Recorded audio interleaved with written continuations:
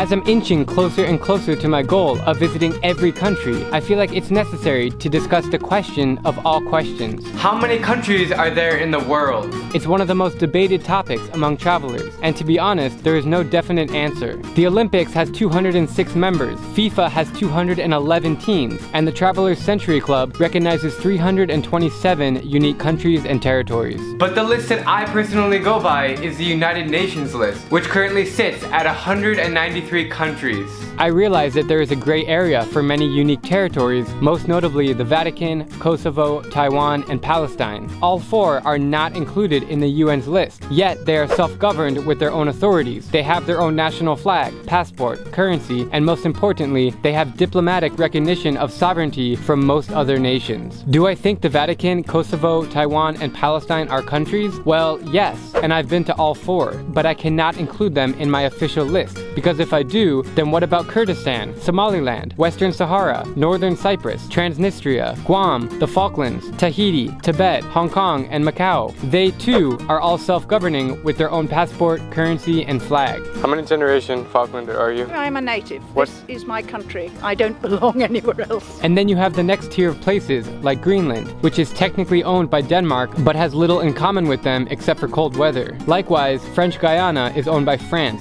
but it's 7,000 kilometers away. How can they be treated as the same country? And what about the United Kingdom? If you ask anyone from Wales, they will tell you that it's a country. Same story with Scotland, Northern Ireland, and England. While they each have a very strong argument, I simply cannot include them in my country count, or else the list will keep growing and growing and growing. Of course, I want to visit every place, but I need to make restrictions. So for me, the number sits at 193, and as far as I know it, there have been less than 90 people in recorded history to have visited them all. I'm hoping to be one of the next in about 2 years from now. I'm Drubinski, and if you like my travel videos, please click subscribe and join me as I plan to visit every country in the world.